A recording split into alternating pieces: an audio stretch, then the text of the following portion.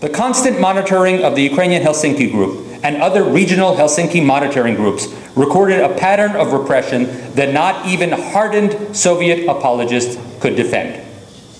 This monitoring information eventually trickled up to the willing ear of United States President Ronald Reagan, a leader who often in his remarks attacking the Soviet Union would cite specific actions reported by the Ukrainian Helsinki Group.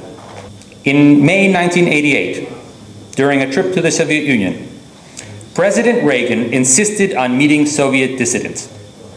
Of those invited, 96 attended an afternoon tea at Spaso House in Moscow. Among those 96 were Vyacheslav Chornovil and his wife, Atena Pashko, Petro Ruban, Mykhailo and Olha Horyn, and Ivan Her. Only months earlier, both Chornovil and Horyn had still been inside a Soviet prison. Now, the US government estimates that there were, from all 15 Soviet republics at the time, approximately 35,000 Soviet political and religious dissidents behind bars between 1986 and 1987.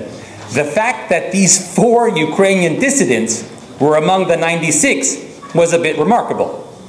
That success can be attributed to an intense and coordinated advocacy effort by the Washington, D.C. office of the Ukrainian Congress Committee of America, board members of the aforementioned U.S. Millennium Committee, and simply Ukrainian Americans who had connections inside the White House and Congress. Despite the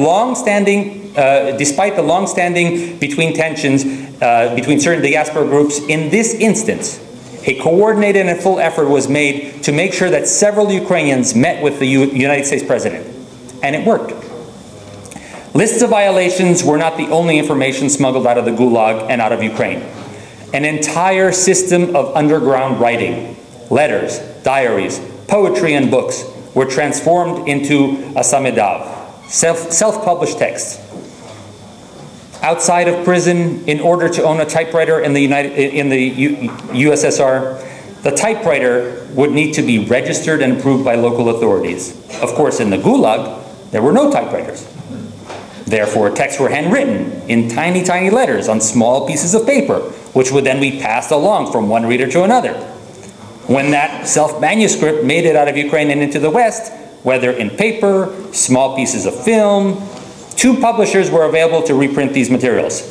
Prolog, which published in the journal Suchasnist, or the publishing house Smoloskip, which ran out of Baltimore by the recently deceased and deeply dedicated Osip Zienkiewicz. Pan Osip's network of contacts among the members of the Helsinki Group was extensive. Some in the Ukrainian diaspora involved in human rights activism fondly refer to him as Zink the Link. Andrij, please thank Irena for